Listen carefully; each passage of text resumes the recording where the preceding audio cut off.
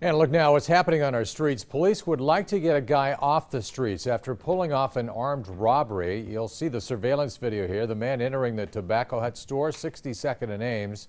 This was last Thursday night. He showed two employees a gun, ordered them both to empty out their cash register drawers. And not only did he take the cash, he stole some cigarettes as well. This is a WWT 6 News Crime Stoppers alert. We have two images of the man taken from that surveillance video. If you can identify him, call Omaha Police at 402-444-STOP.